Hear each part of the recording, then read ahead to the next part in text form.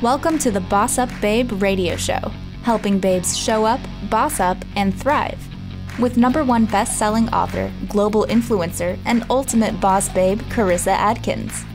Karissa is a health and wellness expert and CEO of the 365 Daily Hustle. Karissa helps mompreneurs and career-focused women boss up and reclaim their healthiest life. She is a pro at cutting through the BS and creating massive breakthroughs that help women create healthy routines and habits that facilitate personal and professional growth. Are you ready to reclaim your best life, take action, and be a badass boss babe? Let's get to it.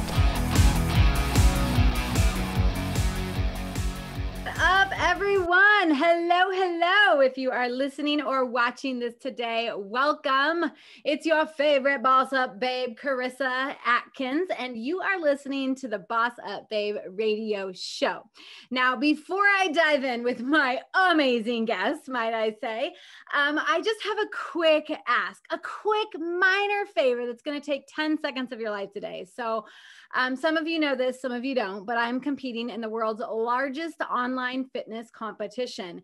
And now more than ever do I need your support in securing my place in the quarterfinal rounds.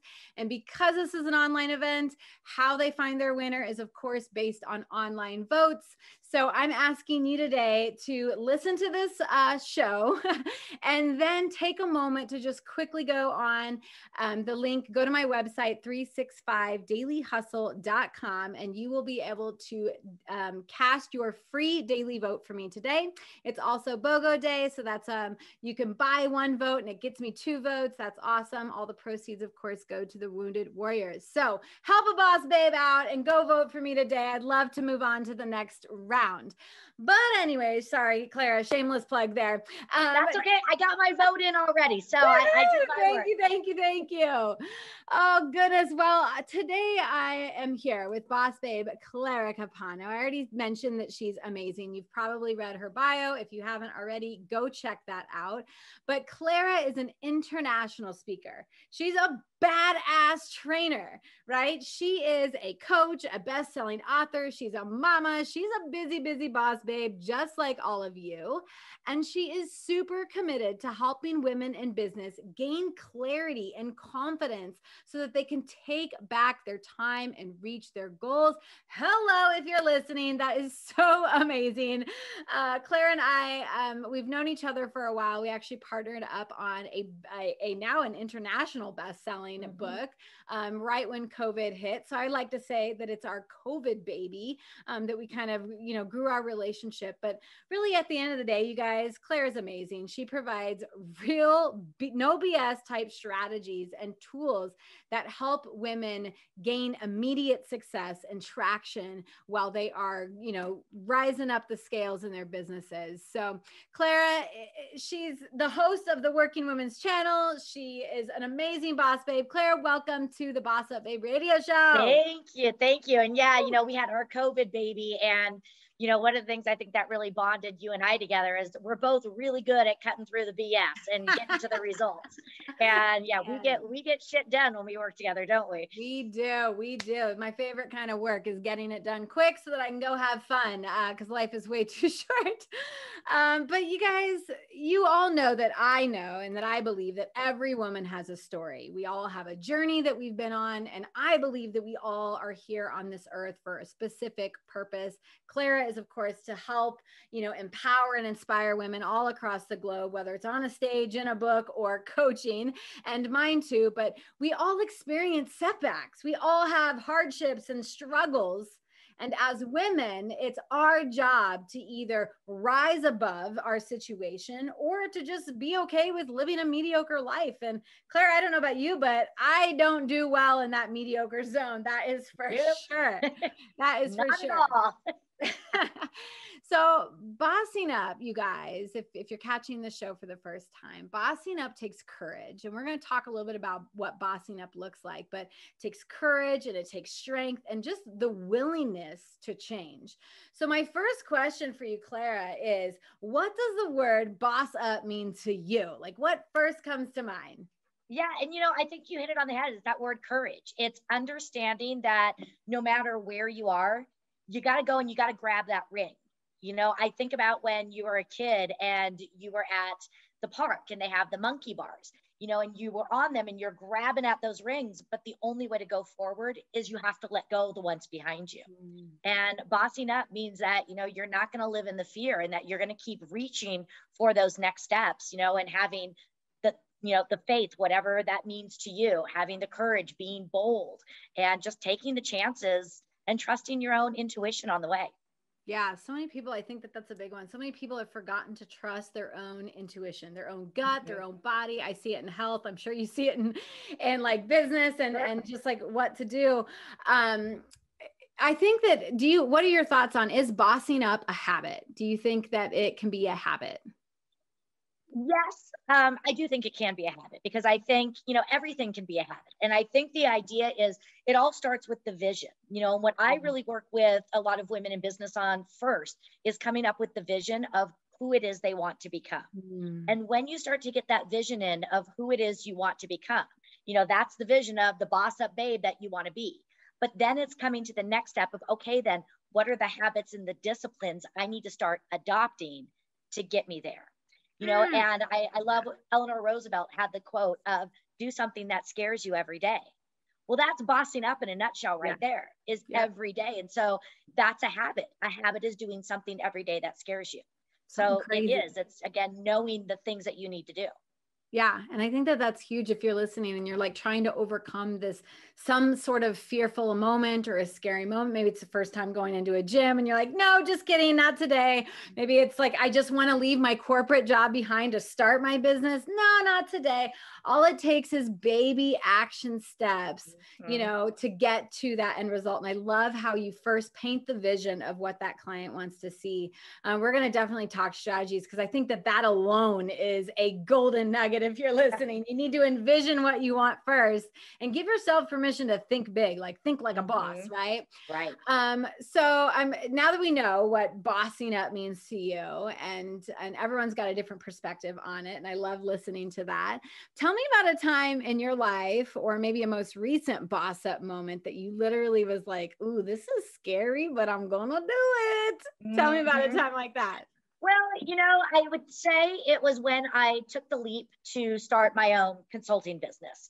I had been in the field of real estate for many years, and I was well on my way. I had a great job with amazing company, had the 401k, had the health benefits, all of those things, but I knew internally it was not my calling. And it was really scary to take that leap. I was in my mid-30s. I was a single mom. I had built my reputation, and to step away from all of that to starting at square one with no income for several months, no 401k, no insurance, no more corporate card. I loved my corporate card, and doing all of those things. And so, and I remember it was my mom who was one of the first BossUp babes that I knew, and her telling me, there's never going to be a right time. And if this is what you truly want to do, lay the foundation. So I didn't just jump overnight. I didn't have a savings account, which I worked to build, but then I used that and it was terrifying and it was exhilarating at the same time, and it was, again, knowing the habits that I needed to do each and every day. And even when I had to go to the bank account and pull all my money out of the savings account, I only had to do that for about 4 months because I followed the path. I followed the strategy. So I fell in love with the goal, but I worked the strategy. And that's sort of what got me there. And that's what helped me, to make sure I was bossing up is, again, the vision of what I was doing and then the strategy to know what I needed to do. Yeah, that was a writer downer, right? Like, and I'm gonna rewatch this and listen to it because I'm like, that's brilliant. I'm gonna write that down. You can use it as a hashtag. I love it. So, well, like anything like that, it's, you know, we have similar backgrounds coming from corporate. I remember like what I did in the women's bathroom before I went in, and I was like, I quit, right? I gotta leave. I gotta put my notice in. Was there something specific in that moment that like you had to do that gave you that oomph to just do it? You know, a lot of it was my son. You know, he was young at the time. He was about 3 at the time, and I was just on such the hamster wheel because for me, I had programmed myself that success for me was all about checking off the boxes. It was about having the title. It was about the bank account. It was about the car and all of those things. And, you know, it was him taking the phone out of my hand one night saying, "Mommy, you're not paying attention to me." I had to, you know, I had to be, it was a moment. It was a real defining moment of, you know, am I going to stay on this hamster wheel or am I going to make the changes I need to make? Because I wasn't really being present.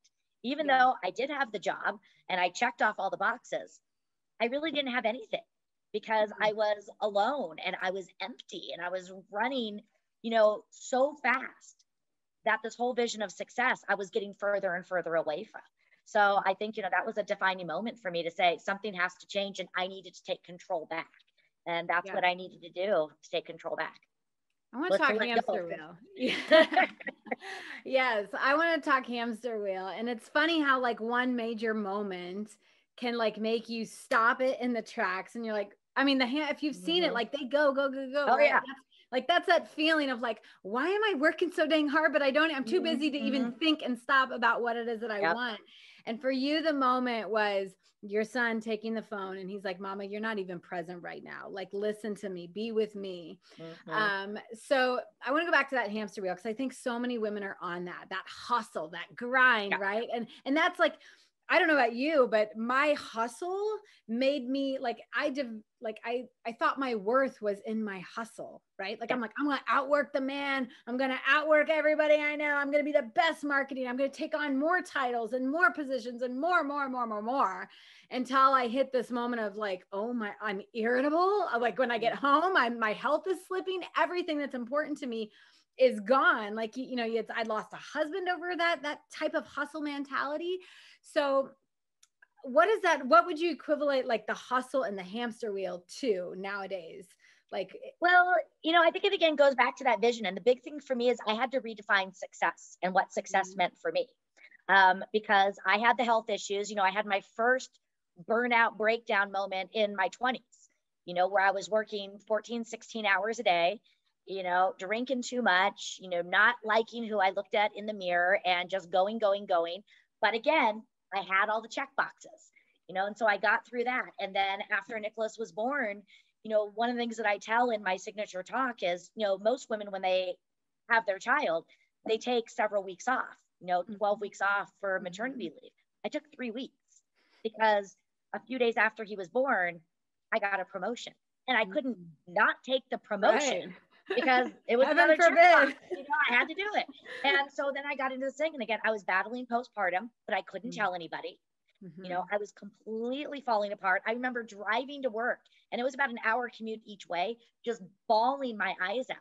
But I couldn't tell anybody because that was counterproductive to my vision of success. Because that meant I couldn't do it all. And so I think for me, what I learned on my journey is that, you know, success isn't about the check boxes. It's not about the fancy cars and the titles and all of those. And so one of the things that I do at the end of the day is I've redefined success. So success to me boils down to 3 simple things. I ask myself at the end of the day, did I show love today? Did I inspire today? And did I contribute positively to the world today? Those are the 3 things that really matter in all areas of my life. And if I can show up doing those things, it was a successful day. And if I focus on that being my guidepost, that being my real job, everything else falls into place. And that's sort of really what I use now, you know, and I still work hard. I still hustle, but I hustle in the confines of what really matters. You know, I had to get clear on who my target audience was. I had to get clear that it's okay to say no. I had to get real clear that self-care which isn't just working out, but it's again, anything that brings you joy, was mandatory, you know, and I really had to lose everything in order to really see what I really needed and what really was success for me. Yeah. Yeah. And I think that if ladies, if you're like, okay, maybe I should redefine what success, same thing with health, right? So many people think that that's like some skinny body on a scale and like blah, like it's that is not health, by the way. We do need to redefine that as a whole, you know, like a whole country. But I think if you're trying to redefine and really look at yourself, and a lot of this is self-awareness and just thinking what is important to me, right? Clara mentioned in a different way, but I always say priorities, like she knows her priorities now. But I think it's really cool, like thinking, what are the 3 things that are most important to me? And for her, that was, you know, giving back and inspiration and love and everything, then just everything will else fall into place. So if you're trying to find like what redefine yours, just pick the things that are, you know, that mean the most to you. Would you agree with that, Clara? Absolutely. And, you know, you do. And I think the thing that you have to understand is your why is yours. And stop comparing it to other people, because my why is different than it was when I was 20 and didn't have a son and was single. You know, it's different than it is now, and that's okay. And, you know, it was having this complete and utter shift and breakdown that really brought me on my path, because, you know, this is what makes me passionate about going out there and speaking and doing this. It's, you know, sure, I love making money. Who doesn't like making money? But it's, again, what does that mean? I mean, I have an obligation because I saw both sides of the coin, and I see so many women out there just like you do that need help, you know, that are really struggling to fit into this mold of what they think they need to do, because that's either what society is saying, that's what their family has told them, that's what their internal mind is saying. And I know that I can help them. I know that I can help them look at things differently without doing too much. And I know this is something you really pride yourself on too, is you can get to that level of success that you define. You don't have to change your life dramatically. So many times people think, well, if I want to go from point A to point B, I have to completely scrap it all. And that's not the case. So again, it's really bringing it down to very manageable things, but really getting clear on that vision. And I love helping women in business, you know, stand in their power. And again, learn how to forgive themselves, learn how to love themselves, learn how to set boundaries, because that shows respect for yourself. And, you know, it's really empowering, not just to me, but I mean, to know that, you know, we can help each other, because we do grow so much stronger when we come together. Oh, and that just segues perfect to, of course, you guys know I love, you know, giving my guests the opportunity to share a little bit about what they do and how they help women. So Claire did a fantastic job. I didn't even have to ask her that. But really quickly, before we move on to BO, because we're talking about BO today for the last half of the show. And you guys, I am not talking about the stinky stench coming from your armpits, especially if you're in the gym right now. We're talking burnout, baby. And burnout is, it's gross. It leaves you stressed out, overwhelmed, unmotivated in your life. And we're going to talk about the strategies and like how to spot BO before it happens. I can't help but laugh at that. But before we do that, Clara, tell me where can our listeners find you if they're like, I need this coach in my life? Yeah, well, and I appreciate that so much. You know, the best thing to do is to go to my website, which is just claracapano.com. You can get all your clarity right there. And, you know, Karissa, because I love you so much and what you're doing, I also want to offer a free gift to all of your viewers and listeners. Okay. And, you know, part of burnout is, again, standing in our boundaries, which we'll talk about, but it all stems from the inability for many of us to say no. So I actually have a free ebook that they can get on my website, and it's called The Art of Saying No. So I would love to have them go and just download that. Again, it's perfectly free, and they can get some strategies. And then right now I am launching a brand new online course, and it's super affordable because, again, I really want to make sure women are taking advantage of this. And my whole thing is helping women make smart choices. So the course is called Smart Women, Smart Choices, and it really gives women the tools and the strategies to take control back of their life and start showing up as the CEO, not just in their business life, but the CEO of their own personal life. So they can get information on that in my other courses there as well. And if you could just tell me your website address again, kind of spell it out for us. You got it. It's claracapano.com. So it's CLARA and then CAPANO.com.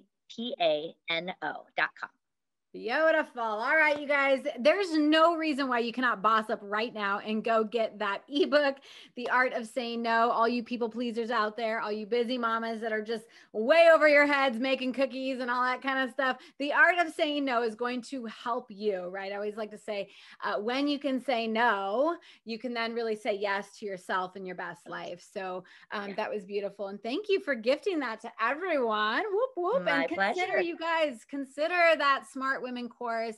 I'm so excited. I get to join in next time. So that's going to be cool. But anyways, let's talk BO, because we've got, a little bit of time left. And I really want to give the audience what they came here for. And that is to talk, BO. So burnout. What are some signs of burnout? Because half the time I've realized most women don't know they're experiencing burnout. They're like, oh, yeah, what? because we think we have it all under control. Yeah. So I think one of the signs is when you think you have it all under control. When you do think you have it all under control, you usually are covering for, not having it. So, I think, everybody operates differently. Like, I know for me, you have to start listening to sort of your fight or flight. So for me, I know when I am, facing burnout, all I want to do is go crawl in bed and put the covers over my head and disappear. So that's a time for me to say, okay, I need to listen to it. For some people, it manifests in health. It could be, back pain. It could be ulcers. So again, you really have to start, listening to your body and really paying attention to how you are showing up. So I would just really encourage people to just take sort of a mental, journal, or kind of just a little mental checkup. How are you showing up? One of the things that I really do, because I want to make sure that I show up as the best version of myself every day. And I cannot show up as the best version of myself if I'm burned out. And what it means to show up as the best version of myself is to make sure that I am set, ready to go with the energy, the mindset, and the, know-it-all, where I'm going to serve at the highest level possible. So here's how you find out who that person is. We have all had a moment in our life where we were, we'll call it in the zone. You left an appointment, you left a presentation, you got off the phone and you're like, I nailed it. Yeah. That's when you're bossing up. So I want everybody to think of that time. And when you're thinking of that time, I want you to write down 5 words that you would use to describe yourself in that moment. So for me, when I think about being in the zone, the 5 words that describe myself are energized, prepared, passionate, motivating, and genuine. Those 5 words represent Clara when Clara is at her best. So I check in with those 5 words every morning. That's part of my morning routine. Because if I am not there, I got to start talking about it. And if I notice that I am not there several days in a row, that's a key indicator that I might be burning out. And you want to, pay attention to that, because if you get too far away from that core version of who you are when you're at your best, you're not going to be present. You're not going to be showing up the right way. And you're definitely not going to be serving your clients, your family, your friends, yourself. Yeah. And that's really that's where your kids are like, hey, screaming, pay attention, mom, please, please, please. Oh gosh, 30 minutes goes way too fast. I will take it. We could have had a 10-hour conversation about burnout. I'm telling you what. So biggest key to success. So, I want to back it up because I don't want to rush that. If you guys, that was a great tip, right? To understand, just know where you're at in your life and what the signs that your body says when you are experiencing high levels of stress, which is on that verge of like burnout zone. Personally, I will dive into more work thinking that that's what I can control. So when I become the workaholic, I'm like, whoo, that's my sign. I got to slow down. So it's your job and your job alone to realize what it is that you do, what your body says, so that you can spot burnout. And then the second tip for her, if that's you, is to imagine yourself the best version of you, the most vibrant version of you, bossing up on every level. Write down 5 words, and then every morning just set the intention and connect. If that's what I heard you write, Claire, she makes it every day part of her life to check in with herself, to set the intention of who she wants to be and how she's going to show up for today. So what is one thing that has been the biggest key to your success? Just, trust. Trust network, do what you love. Again, I mean, honestly, show up. Show up every day to live that day. Don't waste a day because you don't get it back. So show up. Show up. If you're listening, it's time to show up. And if you're listening today thinking, wow, I need to show up and I have no idea how to do it, where to start, please reach out to Clara or myself. She is an amazing boss babe that can help you boss up in your life on every level. If you are looking to get fitter, healthier, cleaner, you can always reach out to me. I love helping girls boss up and become the healthiest versions of themselves. So Clara, before I let you go, I love leaving the show with, one final thought. What's the last word or the last image you want to leave in someone else's brain before we let them go? One of my favorite quotes is life happens at the level of movement, not words. So don't just say you're going to boss up. Let's actually do it. Yeah, you guys, the action is so important on that business plan. All right, you guys. Clara, thank you so much for being on the BossUp Babe show. I wish you lots of success. I know our journey does not stop here because we have become great friends, and I look forward to our future collaborations with each other. So ladies, boss babes, queens and mamas, if you're listening to today's show and you enjoyed it, please share the show with your friends. You can listen on all of your favorite streaming devices. If you even caught the last 5 minutes, I encourage you to go back, of course, and watch the full episode. Y'all stay thriving, stay hustling, and stay in clarity. Bye for now. Thank you for listening to the BossUp Babe radio show with Karissa Adkins, bringing you tangible tips and expert coaching advice to help you boss up and get healthy. Tune in every second and fourth Tuesday at 12:30 p.m. Pacific on transformationtalkradio.com for interviews with industry leaders and powerhouse boss babes that will empower you to take action and live your best life. If you're ready to boss up and work with Karissa in one of her transformative group coaching programs, visit 365dailyhustle.com.